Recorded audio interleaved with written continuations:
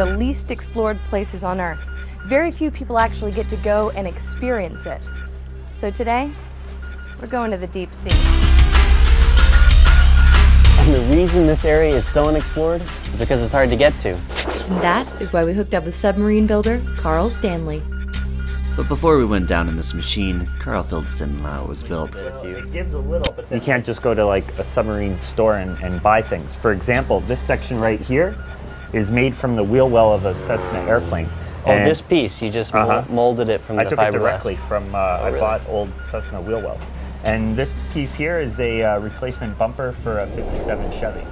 And these pieces here are from a Yamaha all-terrain vehicle. We found that Idabel is a surprisingly simple machine. It's made up of 3 steel spheres welded together.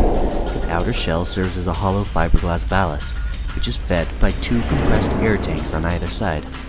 The sub is maneuvered via a redundant system of twin props in the rear, and a mixture of heavy-duty lights allow us to see at depth. Multiple acrylic portals then, including the 30-inch wide, 4-inch thick dome at the front, will allow us to view the creatures at depth.